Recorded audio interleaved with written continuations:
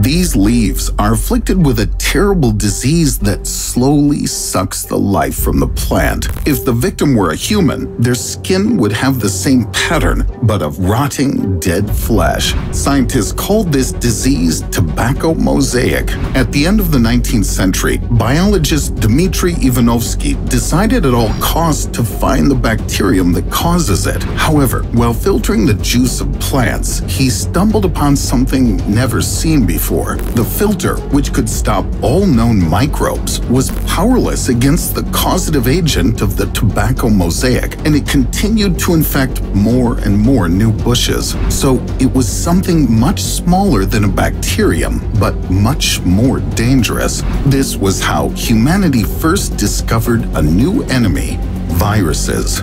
And even though we've already seen them under a microscope, these little death machines continue to kill us. In this video, you'll find out how did humanity fight against viruses without even knowing what they were? Why do many scientists consider viruses not to be alive? And most importantly, how can we win the war against viruses?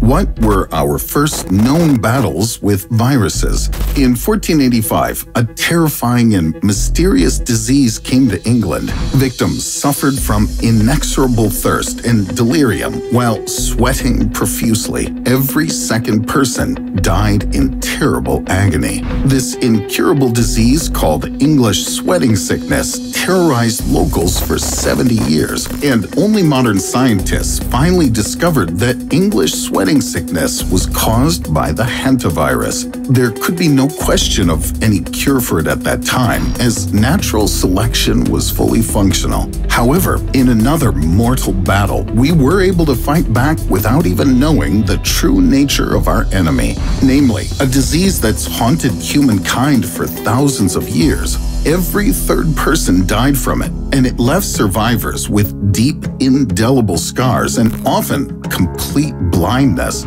Moreover, when Europeans brought this affliction to the Americas, it killed over 90% of the native population. That disease was smallpox. But in 1796, 100 years before the discovery of viruses, an English doctor named Edward Jenner found a weak spot in the fearsome, seemingly invulnerable killer. He found that milkmaids infected with the non-lethal cowpox didn't get human smallpox later.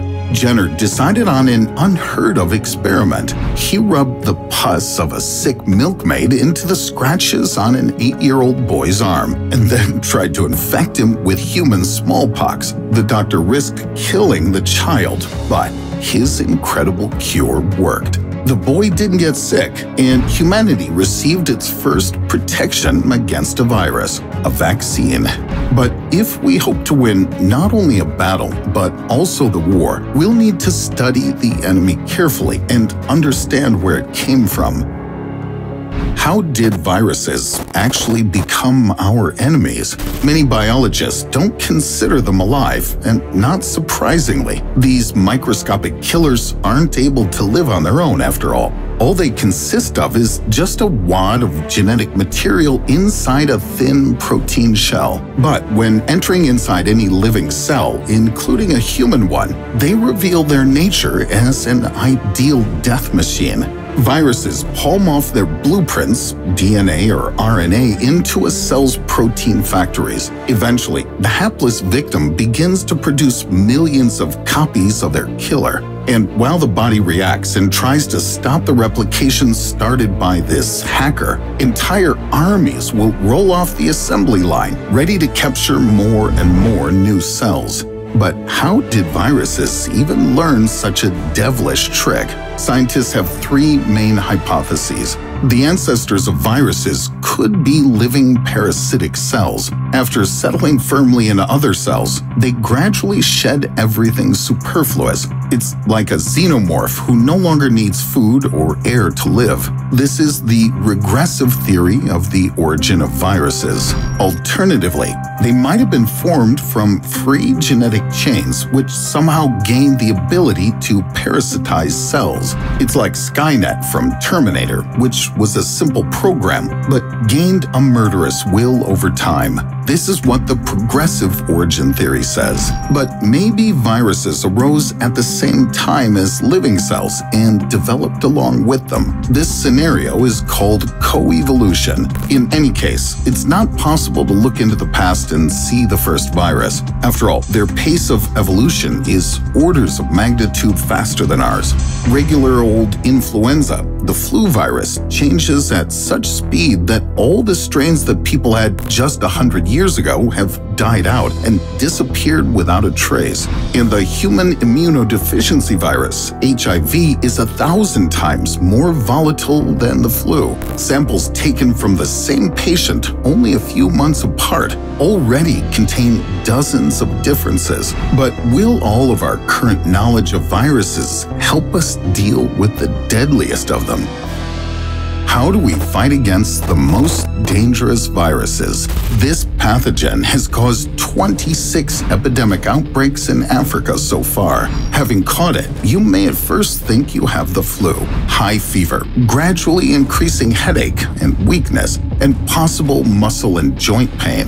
But soon enough, you'll start bleeding right from your eyes, ears, and nose. Such hellish symptoms are caused by the deadly Ebola virus. Having gotten sick, it's like tossing a coin. 50% chance you'll live, 50% you'll die.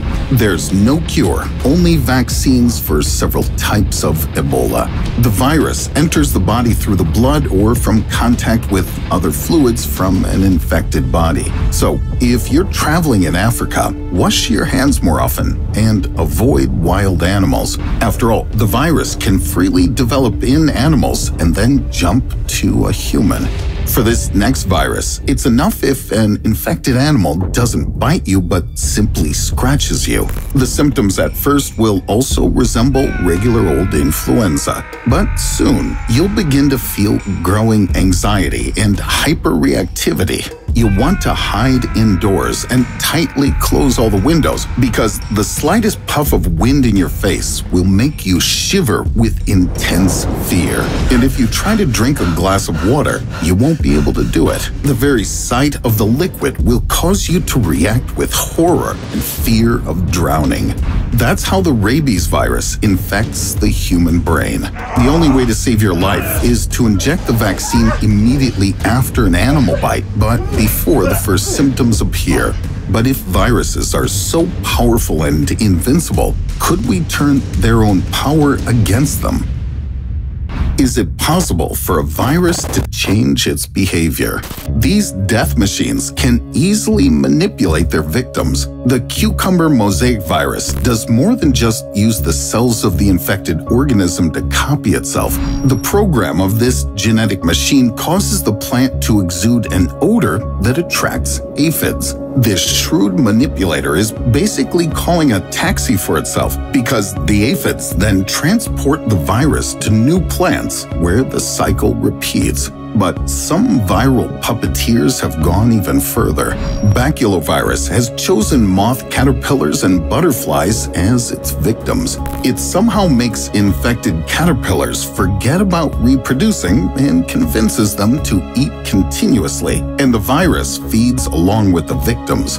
Having depleted the factory of each host cell to the limit, the baculovirus flips some kind of a switch and makes the caterpillar want to crawl up into the light higher and higher. And finally, it commands the victim to produce an enzyme that dissolves it from the inside. As a result, infected clumps of caterpillars fall from above in a terrible rain, which then infects others. It's a true biological weapon. And although now the baculovirus is dangerous only for caterpillars, who says that 100 years from now, mutations won't turn it into a killing machine for humans as well? But what if we strike a step ahead of that and be the first to resort to manipulation? Scientists already have some viruses in mind, which perhaps will become the weapon of humankind in the last battle, not to life, but to the death. This is the Sputnik virophage that dwells inside giant viruses. It uses the primary weapon of the deadly machines against them. The Sputnik rewrites the genetic blueprints of a giant virus, forcing the infected cell to produce not its own DNA, but that of the Sputniks. And if virophages are capable of this in nature, perhaps someday scientists will be able to synthesize special forces detachments of virophages. They'll be harmless to humans, but deadly to other viruses. Checkmate.